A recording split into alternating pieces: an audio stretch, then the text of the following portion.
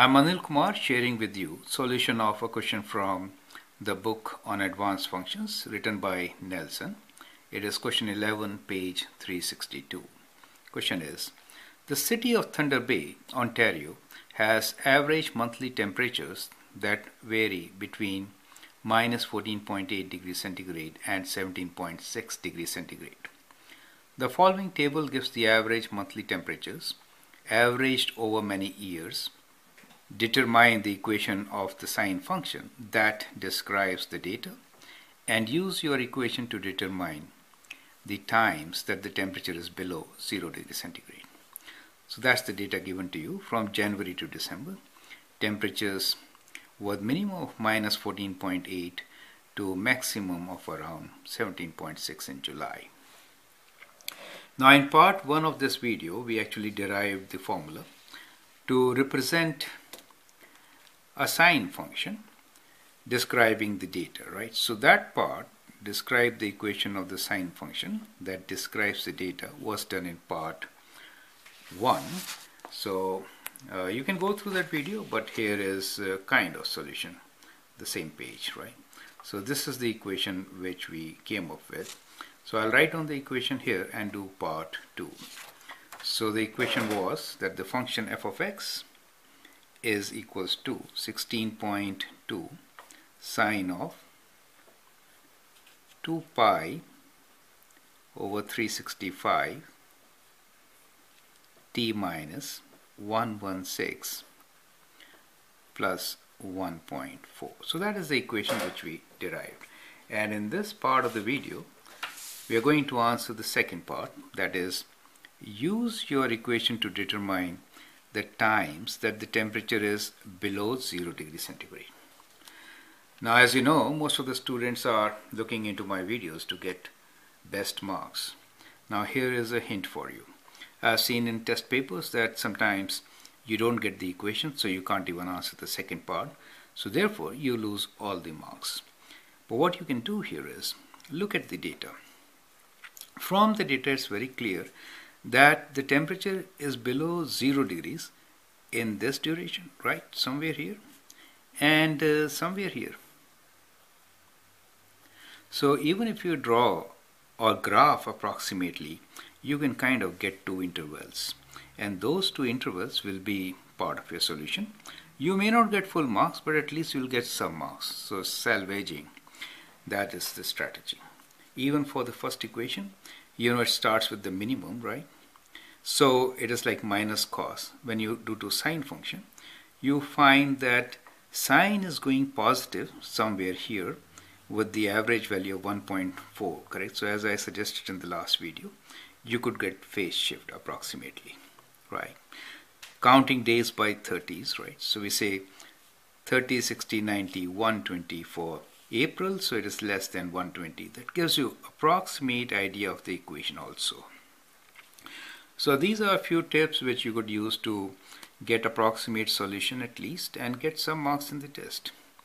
Now let's work into the solution for part B, which is use your equation to determine the times that the temperature is below 0 degrees centigrade. So we have to use this equation, right? Let's find the time when it is 0 degrees. That is to say, f of x is 0. So we'll write here. So I'll use this space to answer. So I'm writing slightly smaller. 0 equals to 16.2 sine of 2 pi over 365 within brackets. We need to find time when we get 0. So somewhere here and somewhere here. These are the two times which we need to figure out. Plus 1.4. To solve this, we'll take 1.4 on the left side, divide by 16.2. So we get minus 1.4 divided by 16.2 will be equals to sine of 2 pi by 365 t minus 116.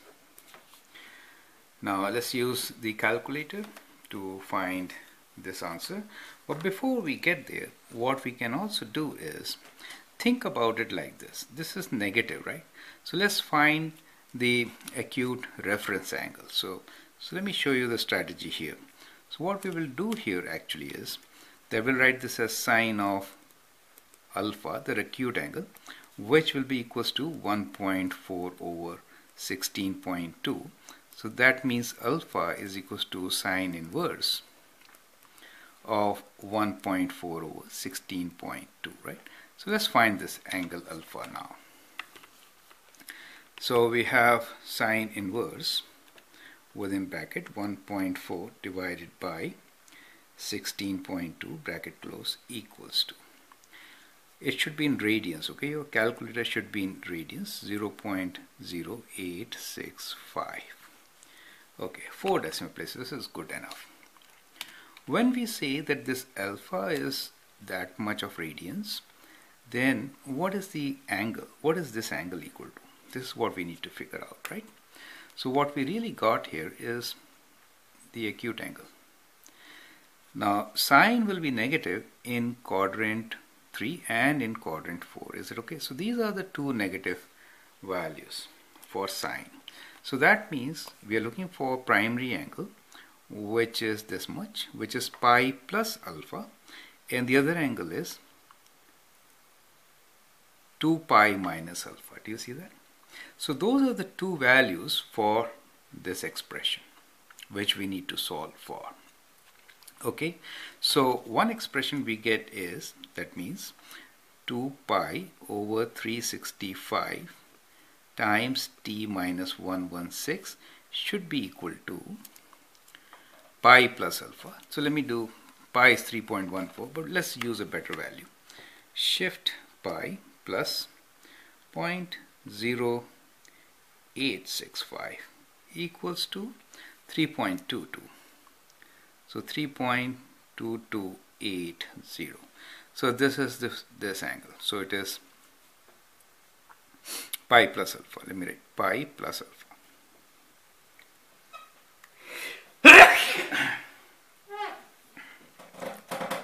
Now from here we can find the value of t. So t will be equals to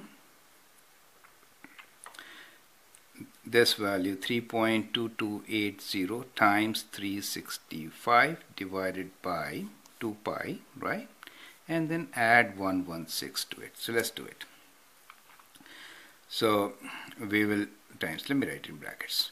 So times 365 equals to, divided by 2 divided by pi equals to, plus 116 equals to 303. So we get t equals to 303, right? So 303 is here. So we get t equals to 303 is our 0 here. Okay, that's one value which we got.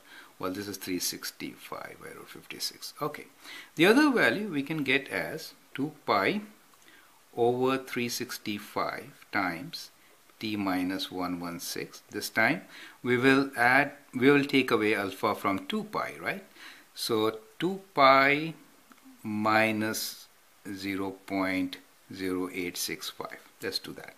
So we'll say 2 times shift pi, that is 2 pi minus 0.0865 equals to, this value is 6.1966. To find t, as we did earlier, we will, let me push it a bit forward.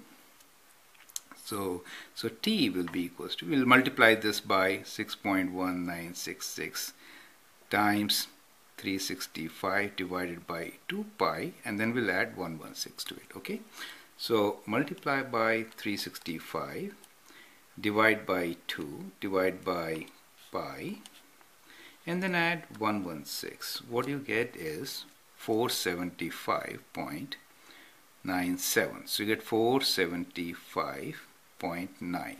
Now this is more than 365, correct? So whatever you get, so that means after this year, let me take away 365 from here. So you get 110. So if I take away 365, correct, then we get 110. So 110 becomes our value. So this time is almost t 110 days. Is that okay? Correct? So that is how you get this answer. So it's very interesting question. Go through these calculations. So we are going to use these two intervals to find our answer. So our answer here is, let me write down here, from 0 to 110. So we say t is greater than or equal to 0 and less than equals to.